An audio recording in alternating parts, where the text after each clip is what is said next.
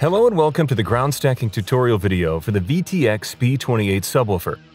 The versatile JBL VTX B28 subwoofer is designed to be flown as an array, but it also has some innovative and unique features that make ground stacking easy and safe.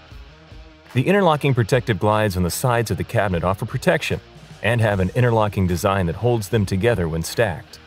Symmetric feet on the bottom of the subwoofer fit into recessed cups on the top of each B28 to automatically align, ensuring stability and easy rigging.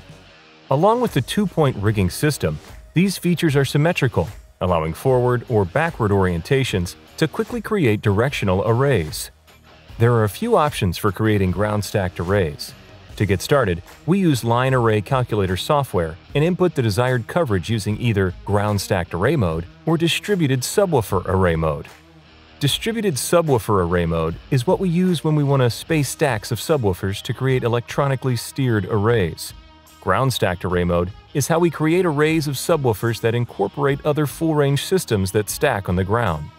Both modes use an advanced tipping factor algorithm to determine the mechanical safety to help you decide which accessory to use with the configuration you require. With B28, there are two accessories that can increase the footprint and therefore the stability of the array. The first is the B28 GND. It is a set of compact outriggers ideally matched with systems that transport on ACC dollies. While the sub is on the caster board, we can insert the GND to the locking mechanisms and secure them with the locks. Or, if you prefer, you can add it after the B28 is on the ground by sliding it under the B28 and locking onto it.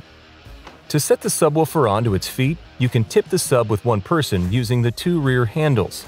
Now, we can set the next B28 on top of it and lock the rigging together.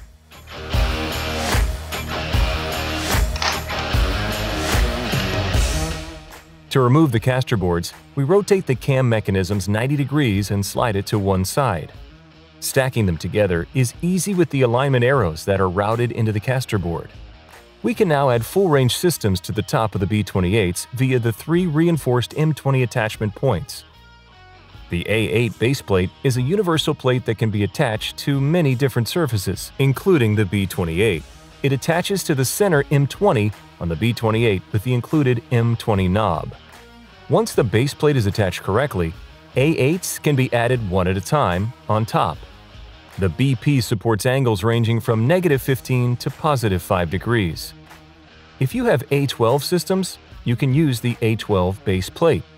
To attach the dual-part A12 base plate, use the outer M20 points and attach each side of the A12 BP to the cabinet. Selecting the angles is the same for both base plates.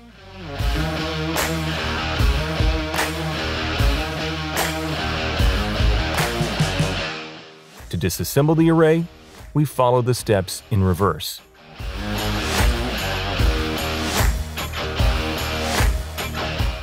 If you are using the B28 VT to move your subs around, we can attach the A12 GND accessories to the sides of the cart without having to remove the B28s.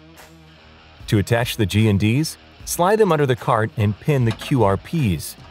When you use the A12 VT with B28, we always leave the system at 0 degrees. And with a symmetrical design, there is no need to worry about the front-back orientation. Once the GND accessory is attached, we tighten the screw jacks to distribute the weight, improving the stability of the array.